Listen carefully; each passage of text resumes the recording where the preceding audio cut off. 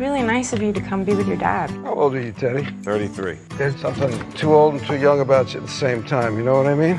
No, I don't.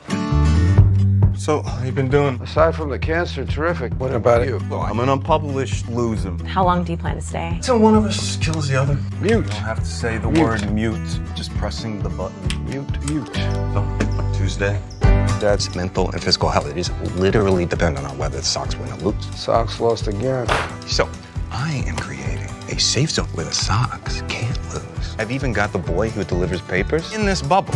Go Sox! Curse over cancer. That way, it gives us some time to, keep him healthy until his Sox get it together. You gonna get dressed? You uptight naked in front of your father? It's a perfectly respectable break you got there, son. Boston is up over the Yankees. Marty! Remember my adopted daughter, Ted? I'm not adopted. That defeats time. Only baseball has the possibility of going on forever. This is getting to be your neck of the woods, outside Boston. No, I've never even been there, actually. What? Why are you a Sox fan? I like rubbing people the wrong way.